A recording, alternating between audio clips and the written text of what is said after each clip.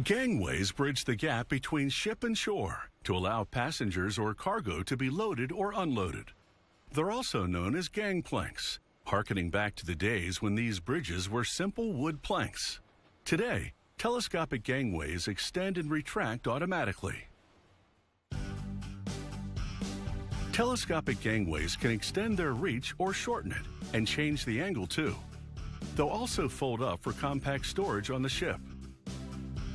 These are gangways that can adjust to different circumstances. Each model starts with a computer design, one that takes an engineer up to 800 hours to devise. Once all the details have been worked out, production begins. Using a crane with air clamps, they transfer an aluminum plate to a laser cutting station. The gangway design has been loaded into a computer that guides the tooling to cut out parts according to the plan. In this case, it cuts out a panel that will be made into a framework for one of the gangway planks. Workers then serve up the panel to a computerized brake press. The press bears down on the part to make 90-degree angle bends. This transforms the flat panel into the plank framework.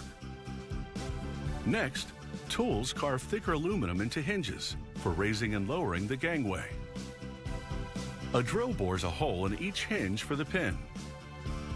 With another bit, the machine sculpts a countersink profile around the hole.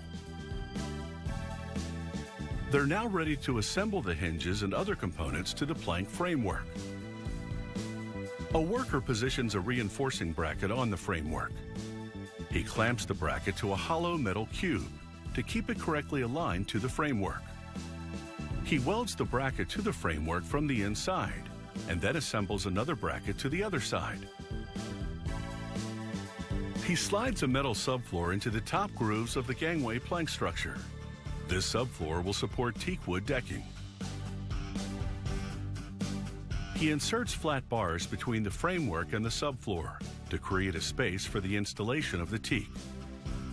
He welds the rails to the plank structure and then adds supports for wheels. The thick welds look a bit unsightly, so a worker grinds the seams smooth. He also abrades the entire metal structure to give it a brush texture that paint will adhere to. Painting is an intensive process.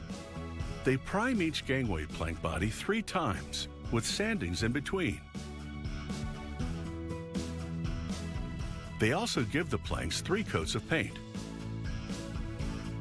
This particular gangway is being custom made for a luxury yacht. After assembling the teak decking to the planks, a detail person sands the surface. This ensures that the synthetic rubber caulking between the planks is flush to the wood. He caulks the space between the decking and the metal plank structure using more synthetic rubber.